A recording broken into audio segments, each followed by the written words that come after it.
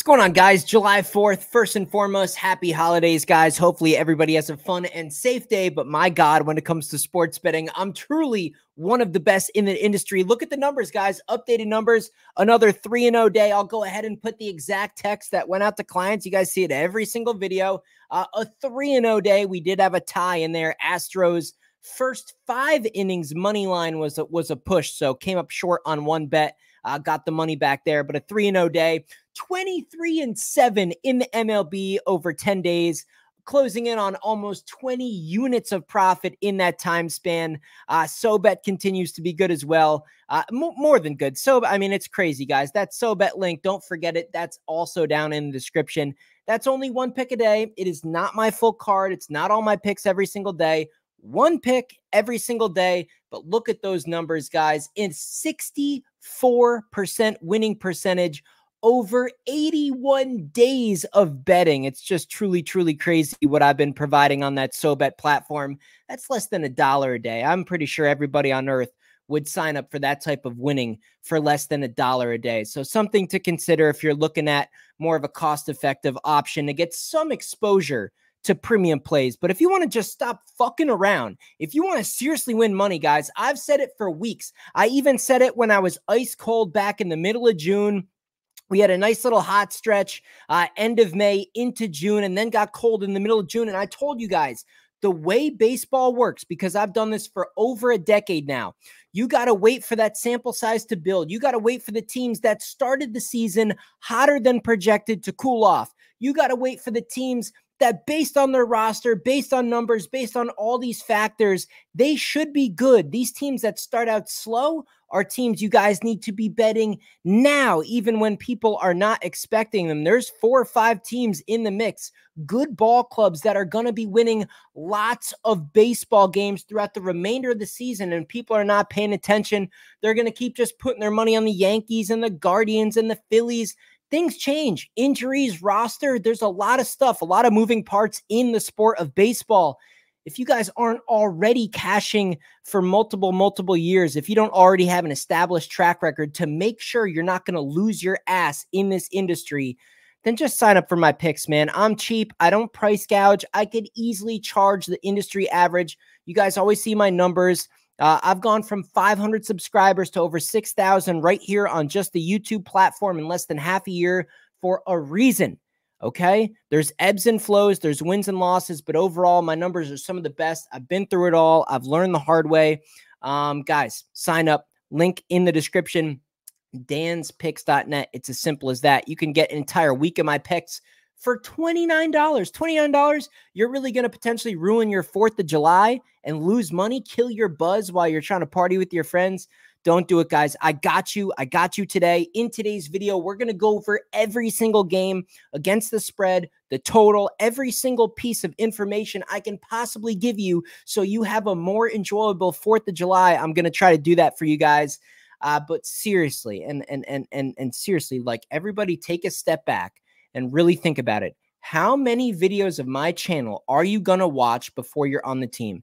And if you were on it before and maybe you took a break, you got to get back on board because you can't miss the hot streaks like this.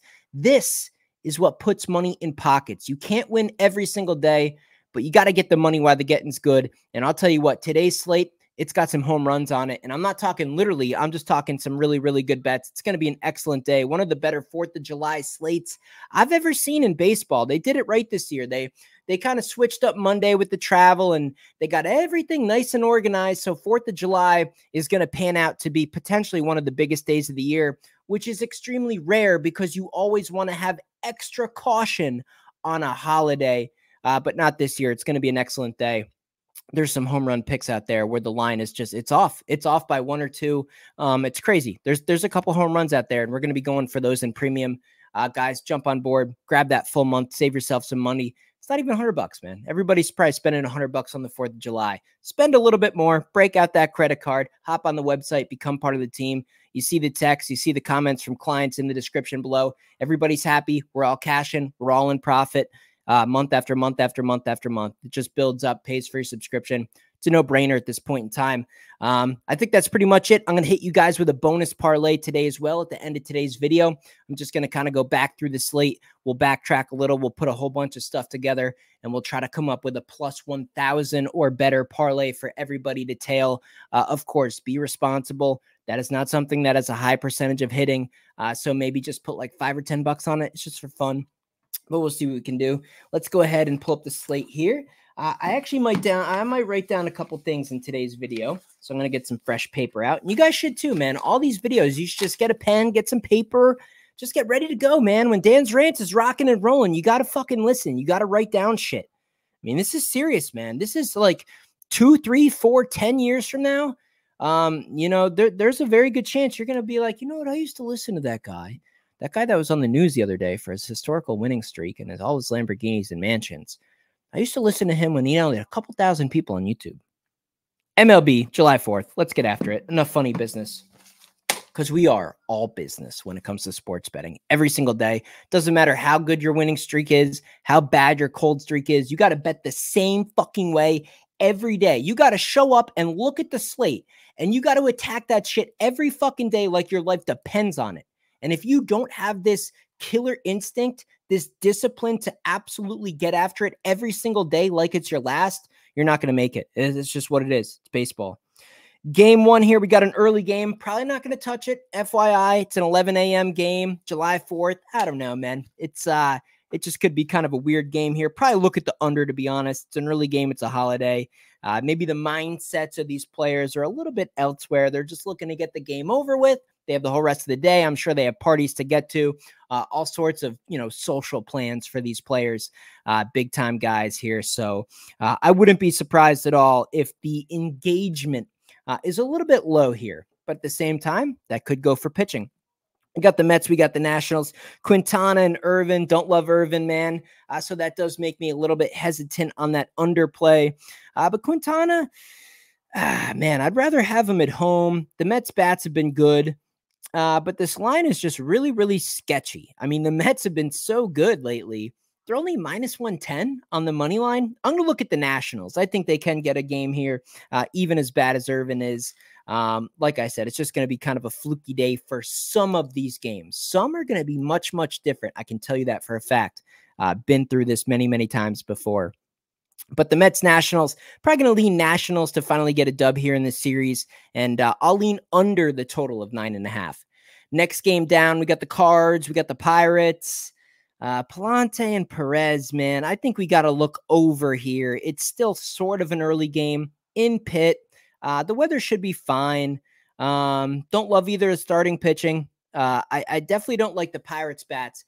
Maybe look at a Cardinals team total over just so you don't have to worry about getting some offensive production from the Pirates. There's some games where it just doesn't show up. This could be one of those. So maybe look at a Cardinals team total over in this game and the overall over for the game to go over, as that Pirates bullpen just is trash. Reds, Yankees, man. Everybody keeps just, people are still betting the Yankees like it's the Yankees that we knew, a couple weeks ago. It's not the same team. Same with the Phillies. Things change. Padres, all Texas Rangers, all Tampa Bay Rays. These are all different. It's all different, guys. You cannot be just right. So we're just going to be able to bet a team that seems like they win every single game just for eternity for the whole season. We're all rich. No, it does not work that way. Reds are plus 150 here. Stroman on the mound. I do like Stroman a little better than Rodon, but man, this is a guy that can have 3, 4 clean innings and then get fucking shelled, fucking absolutely nuclear blasted. And that does scare me here. One really nasty inning, the Reds could get 2 or 3. I do expect the Yankees offense to show up in this one. I'd probably be looking over the total of 8.5 in this one. Astros, Jays, Bassett on the mound, Valdez. Framber Valdez, man, there's been a couple starts in the mix where I think he has a chance to pitch very well, at least give us 5 or 6 good innings, and it just hasn't happened. Astros are minus 120. The offenses look good, but Bassett's been decent. I don't know, man. Gut feeling, it's kind of a stay away. because I don't want to go against Valdez and have him actually show up and pitch one of those nice games where he gives us a solid, a good solid 6 innings of baseball from the pitcher's mound, maybe keeping the Jays to 1 or 2 runs. I don't know, a little bit of a sketchy game, but I think Bassett can do well here. Maybe look at the under for the entire game at 8.5. White Sox Guardians here. I don't see a starting pitcher in the mix for the White Sox. I do see Lively projected to go on the mound for the Guardians. Obviously, the White Sox are off the win. I don't know, man. This is a really, really hard prediction for me without knowing who's going to pitch for the White Sox, because depending on the starter for the White Sox, I mean, obviously, you guys see how good Fetty does. We've seen Garrett Crochet this year.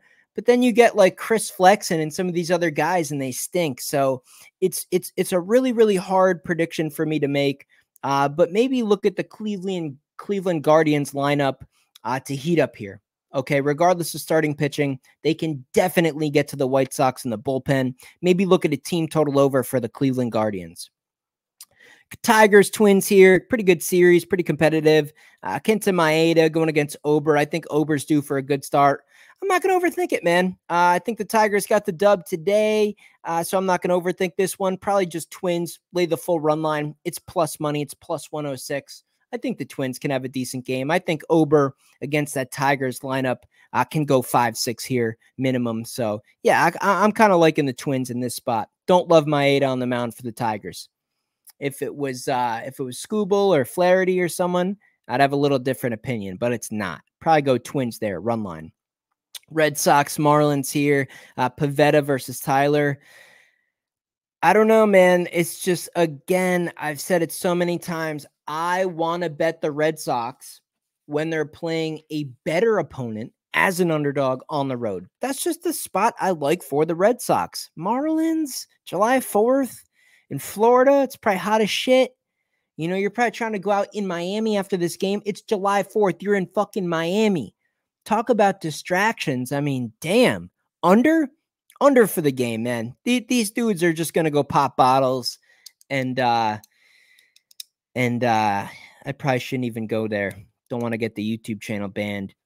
Guys, professional athletes, all that money, Miami, July 4th. I think there's going to be some distractions in this game. Give me the under of 8.5. Next game down here, Phillies, Cubs. Under again, even though it's 7.5.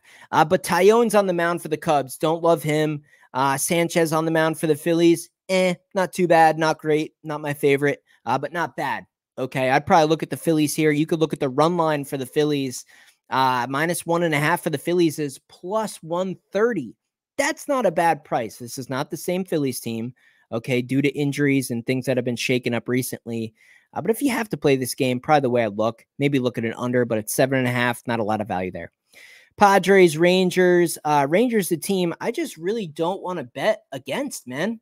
They're a team I want to bet on, but they're also facing the Padres that have been much, much better over the last few weeks here.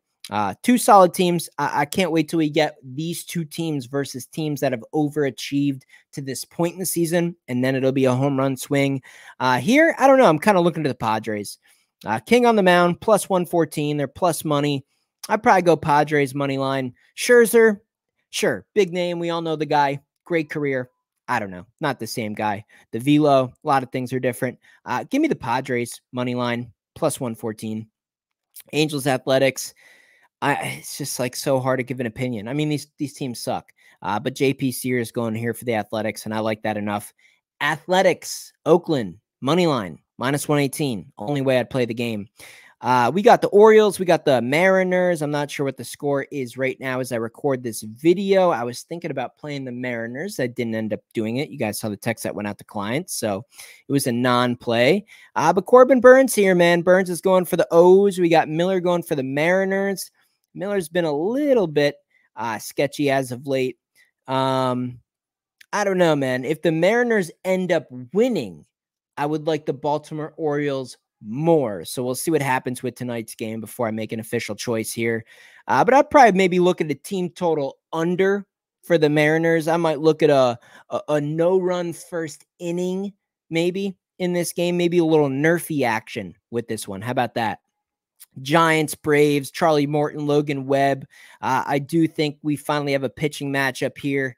Maybe where the Giants can actually get a dub in the first 5 innings. I would look at the San Francisco Giants first 5 money line in this one. I do think the Giants offense can get to Morton a little bit here. And if Logan Webb has the ground ball game working, he might be able to get through this Braves lineup not too bad. So that's the way I'd look. Brewers Rockies, just a horrible series. Myers on the mound, not terrible. Quantrill on the mound, been good, but I think due for some regression. I trust the Brewers offense here. I don't know. Brewers first 5, just money line. It's going to be juicy, but who cares? A win is a win, right? It's the only way you can look in this game. Maybe split your bet because the Rockies bullpen is just so horrible. If Quantrill does have another decent game here, maybe the Brewers can get to him late. But I'd just be looking like, I don't know, team total over for the Brewers or something like that. 2 more games, guys. We got the Rays. We got the Royals. A fantastic series. 2 pretty good teams. It's just hard to bet this. This is just baseball you want to watch and you want to enjoy. It's at the end of the day. It's an 8 p.m. game. I'm sure you guys might be able to, be at a party and catch this one and just watch some good baseball and just enjoy it. So I don't recommend betting on a game like this that should be very, very competitive. Eflin on the mound for the Royals. Marsh on the mound for the Royals. Eflin on the mound for the Rays and Royals, not Royals and Royals. Marsh on the mound for the Royals. I think both offenses will do just fine here. Give me the over 8.5. I think this is for sure. I mean, this has got to be at least 5-4. I think we could get extra innings here. Give me the over in that one. Zach Gallen on the mound for the D-backs on the road versus the Dodgers, and they are an underdog, and that is where I want to back them. Give me the Diamondbacks. Diamondbacks money line, I think, is the right play. Actually, maybe first 5. Maybe Diamondbacks first 5 innings money line is the way I would round out that July 4th, Thursday slate. Of course, let me know what you guys think in the comments below. I'll tell you what, there are some lines in there. Not a ton. Some are complete stay away games, and it's almost just as valuable to get my premium picks to know what to avoid and not bet.